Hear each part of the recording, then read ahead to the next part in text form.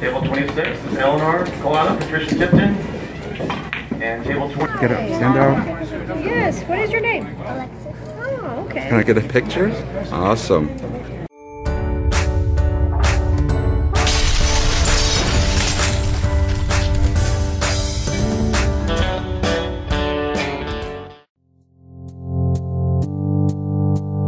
Hello everybody, so I'm going down to meet little Mike at the Cube Club for session 6. The weather here is a little gloomy here in Vegas, and yeah, it's been raining for a couple days, and fun. Vegas needed it. It hasn't rained in a while. So yeah, let's go.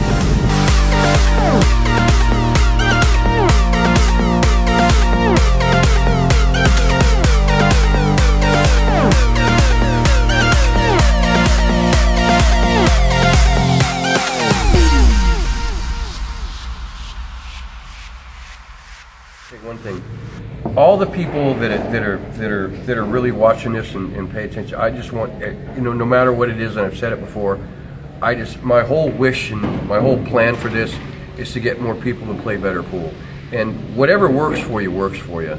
And I just want to thank everybody for watching all our videos and asking the questions, because the only dumb questions are the ones that aren't asked. And thank you very much. Hi everybody. What's up?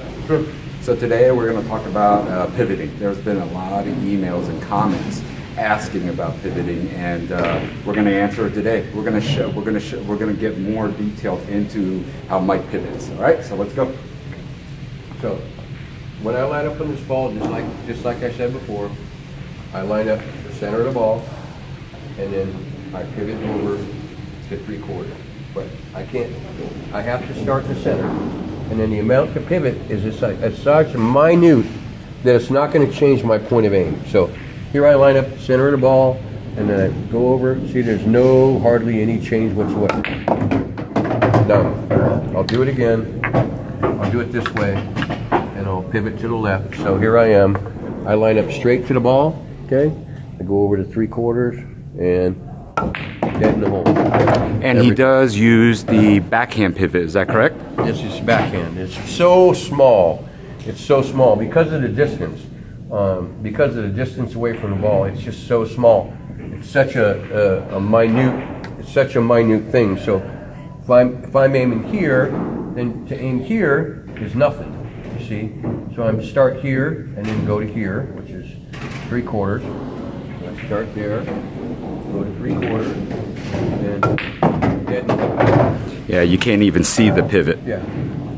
Now It's so small. This is on the almost. Remember, I told you almost straight is splitting the difference. So all I got to do is line up to the center, split the difference, dead in the hole.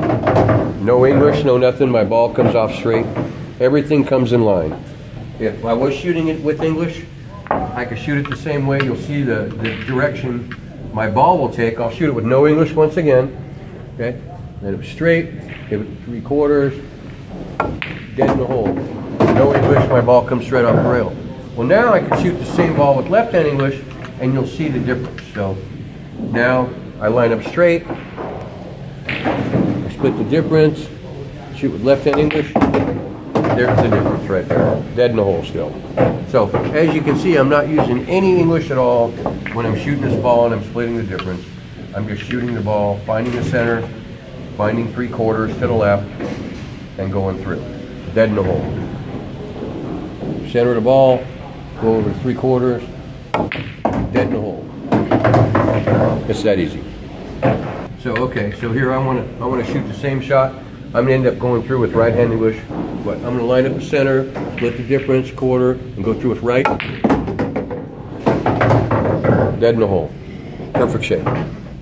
And I can do the same thing from here.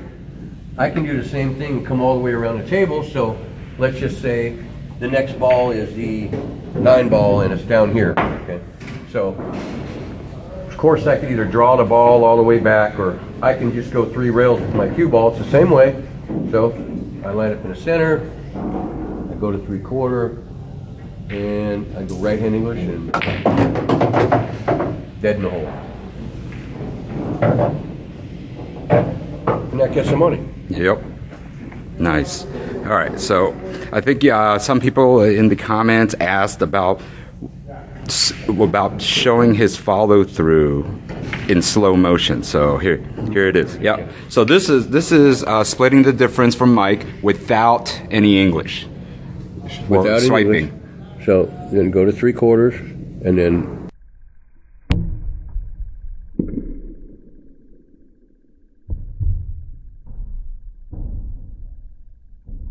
no English, straight. No fault. No. There's no rotation on the cue ball. It's all straight. So I'm going through to the center. Okay, now we're going to do one with the swiping. Okay, and you'll see with the swiping, I'm going to get so much right-hand English on the ball. The ball's going to probably hit right here before the side pocket and come this way. Line up in the center. Go to 3/4.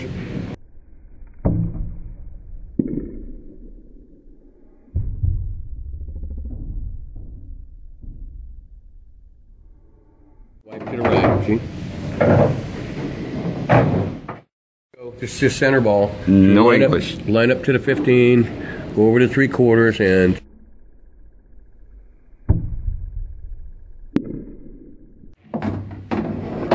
Dead in the hole. Now Mike's going to swipe the ball. Now I'm going to swipe the ball, left-hand English.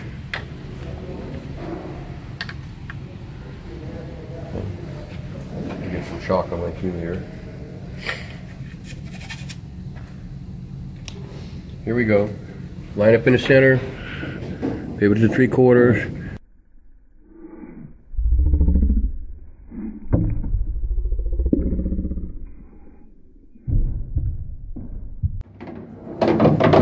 That's just left, no bottom? Yeah, that's the left bottom. Oh, okay. To the center. Go over to 3/4 and...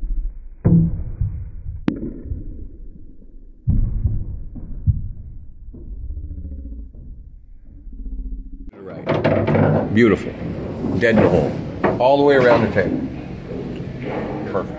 If you don't follow through, you're going to poke at the ball, and you're going to put unnecessary English on the ball. So, follow through. You have to actually hit through the cue ball. So, if you're not looking at the cue ball, you're going to hit through it. But if you look at the cue ball, you're going to stop. Your mind, we're all human, is going to make us stop at the point we're looking at. Just like I said to you before, if I tell you to punch the table, you know you're going to break your hand or hurt yourself. So you're going to stop because you see the table there. Well, if I blindfolded you and told you to punch down, you're probably going to break your hand because you're not going to know when to stop. So it's the same thing as looking at the object ball last. So no matter what, we have to look at it last. And that way, if we're looking at the ball last, we're going to go through the cue ball like the cue ball's not even there. And that's where the follow through comes in. So let me get the chalk.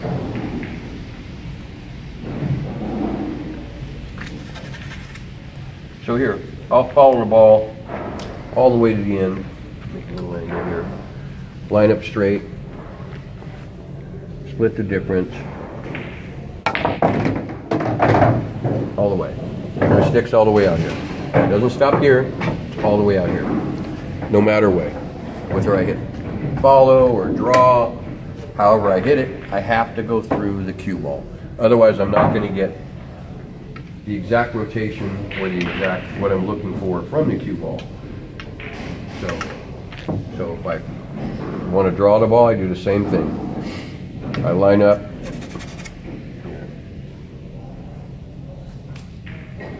And let's just say here, let's say my ball's here.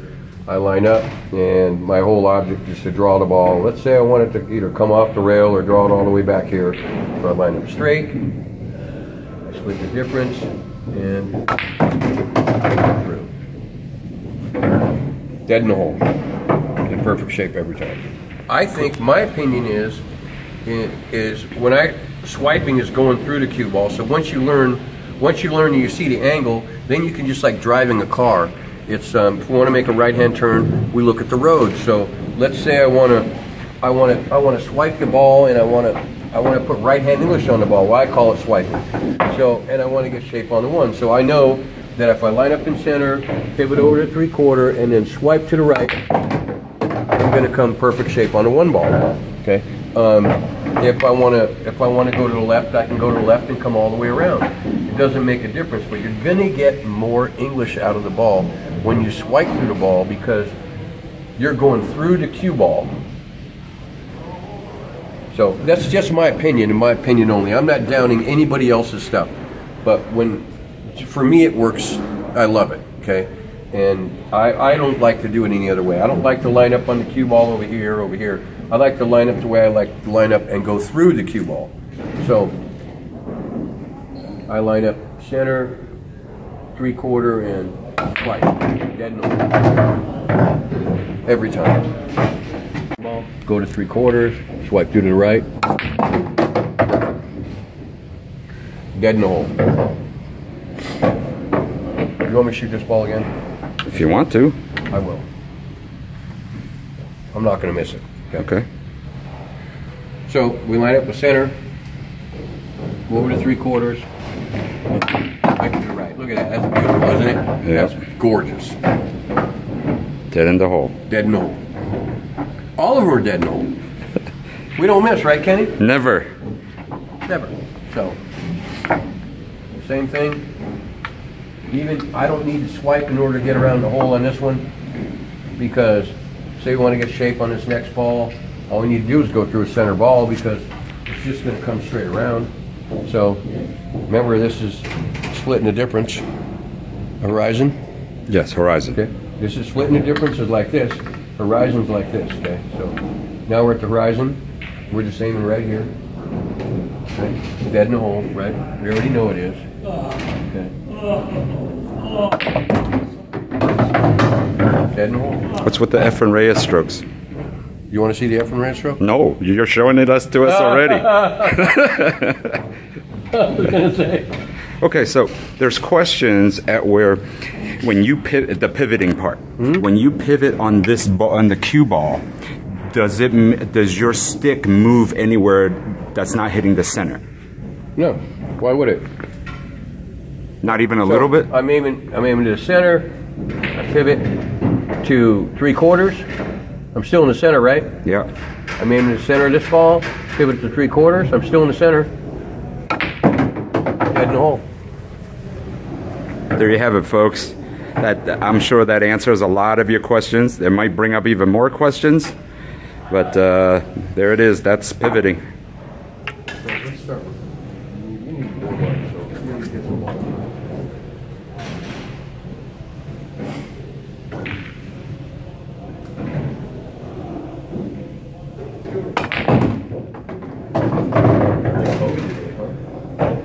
I'm seeing you. You couldn't get it there, so I'm trying to do this. It's hard. You try and put some finesse on it, Kenny. You've got a lot of finesse in your stroke, bro. You got a beautiful stroke.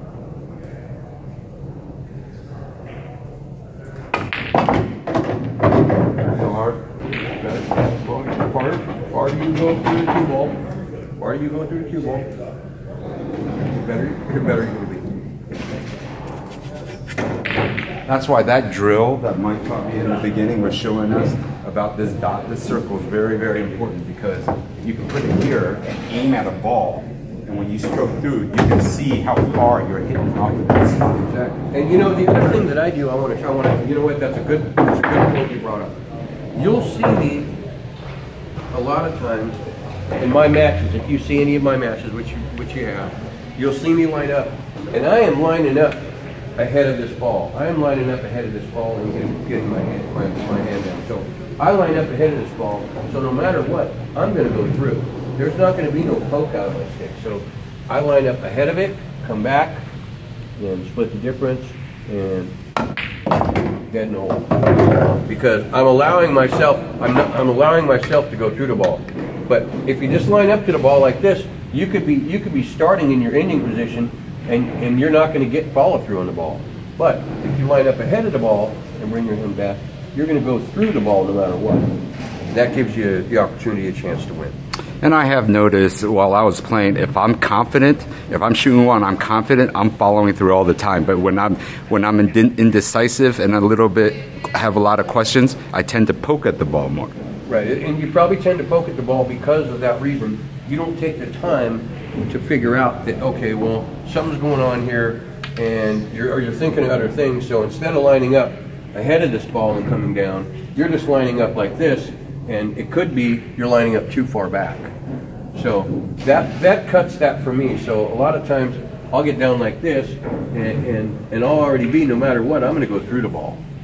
So I know if there's that tough shot or whatever, no matter what, I know that if I need to really stroke it and I have to go through the ball, I'm going to line up even farther from the cue ball and bring my hand back so that ball even comes back farther. So I'm just going to go straight through it, and there's not going to be no misconception on poking the ball or any unnecessary English put on the ball, because that's what happens. And if you aren't exactly in the center of the ball, when you poke the ball, you're going to almost masse the cue ball into that ball, and it's going to force unnecessary spin, and the ball's going to go probably in a different direction for you. Besides, Mike, besides jumping the ball, I know you, of course, you got to poke at the ball when you're jumping the ball. No, you don't. No, you don't? No. So you hit right through it? Hit right through it. Is there any time, like kill shots or anything like that, that you would need to poke at the ball? If the object ball's too close to the cue ball, you would have to. Yeah, if the object ball's, well, it's something like that, of course, and or if you're shooting over a ball, right? Then it's hard to follow through when you're on top of a ball. When you're on top of a ball like this, I mean, sure, you can try and follow through, but it's really hard to follow through because the amount of follow through is going to be so minute that it's going to almost, you have no choice but to poke the ball. Yeah, I can show you a couple shots where I poke the ball and use it to my advantage. Yeah, let's do it. So, let's say that I have too much angle. Let's say I have too much angle over here, and the eight ball's over here. So I have to almost, and I can't go 2 rails out. The balls are blocking it. I have to come straight up and come over here with inside English. Well, that's almost a poke follow through, because if you really have to get somewhere and you can't really follow through because the harder you hit it, the ball's going to go to the left, and you have to go through to the left. So you have to almost poke this ball in order to get more spin on the ball, because it's going to almost masse and it's going to come off. It's kind of like, here, I got a better analogy for you. Okay. You got the 8 ball right here, and you're shooting a 3 ball, which is right here, and the cue ball is straight with the 3 ball almost. So it's kind of like, you're probably not going to get on the 8 because you're going to run into the 8. And you have no choice but to shoot the 8 in this hole, let's just say, because let's even make it better. Let's just say there are balls over here. Okay. There are balls here, so you can't get to that side to shoot the 8 over here. So, and you're way out here. Okay, so the only thing you can do is shoot it with a lot of left-hand English, but if you poke it, the cue ball is gonna spin so much when it hits this rail, it's gonna take off and come down here. Right. And when you poke it, instead of following through, the cue ball what you were saying, the energy back in the days, it won't travel and won't have more of a... Exactly. Yeah. I'm gonna line up and I'm gonna split the difference, and I'm gonna go through to the left on draw. Nice. And you see how much difference, see how much the ball rolls over. Let's show them what happens when you follow through with this. Okay, when you follow through on this ball, I'm going to run into those balls.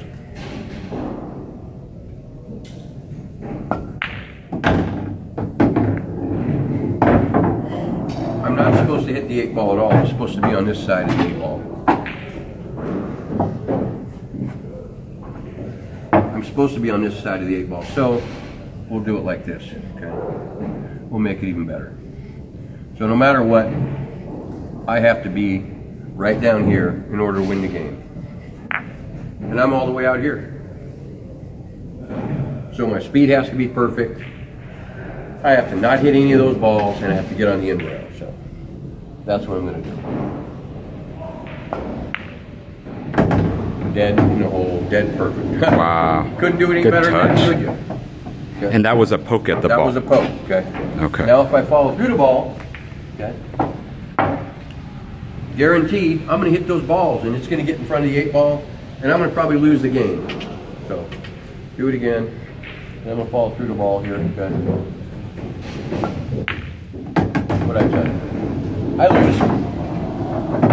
So if you want to beat an angle, is the only time where you really have to break out the arsenal, you know, and you have to do it, you just do it. And the same thing as driving a car, you should be able to do it every time, just line up, do what you're supposed to do, and, you know, see where you want the car to go. And there's no difference than anything else. Right there. It's just speed control right there. Hi everybody. So I just found, while I was at the pool hall, I just found out from my doctor that I have to go through a medical surgery procedure. Yeah. And very, very disappointing because me and Mike were looking for this, looking to go on this trip to Derby City. And I just can't do it, man. I feel bad. I feel really, really bad. And, you know, Mike wanted to be there. I wanted to be there.